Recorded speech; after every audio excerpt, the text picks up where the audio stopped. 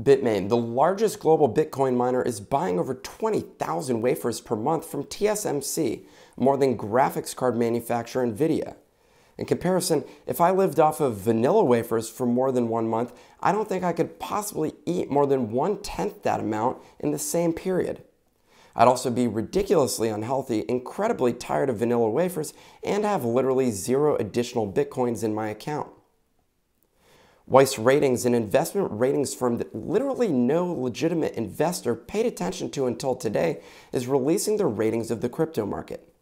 Speculators are expecting the report to have a strong impact on the rated tokens.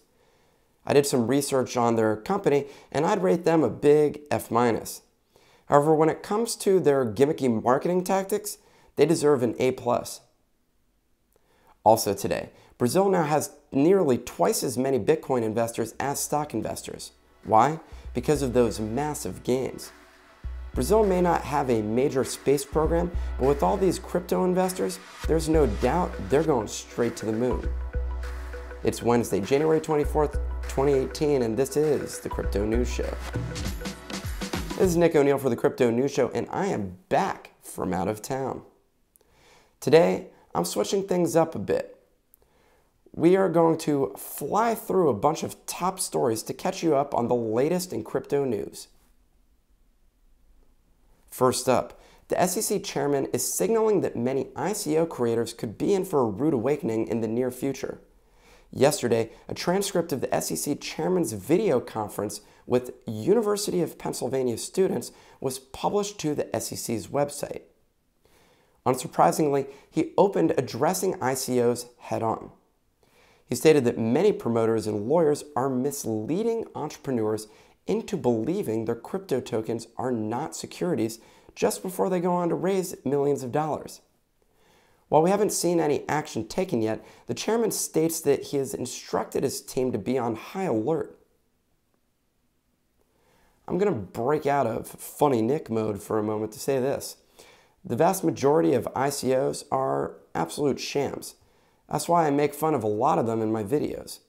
Even some of the most legitimate ones are obviously issuing securities with the promise of gains, yet not registering them as such. It's not to say that there's no legitimate ones, but if Web 1.0 was the first internet bubble, the blockchain era is the biggest scam artist bubble ever. While the money is flowing though, you gotta get those tokens. Earlier this week, news broke that Korean banks will now allow some deposits from crypto exchanges. A Korean official stated that banks are expected to introduce the system, which will require cryptocurrency exchanges to share users' transaction data with banks. That'll happen later this month or early next month. This is an attempt to provide some form of regulation to the system. While it's still a long way to go, U.S. traders are still waiting to hear what regulation the SEC announces domestically. I'd say that there's a general feeling that the era of free money that's currently flooding the system will soon come to an end, at least in the US.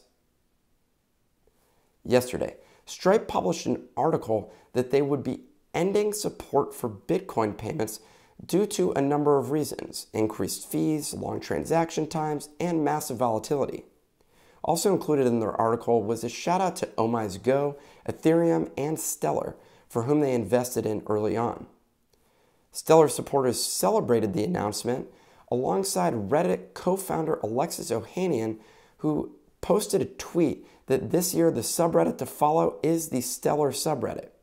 He didn't include any other commentary on the matter, however, so that's about all I can say. Finally, Senators Rubio and Menendez sent a letter to the Treasury requesting information on our country's ability to stop cryptocurrencies like the one being touted by the Venezuelan president, Nicolas Maduro.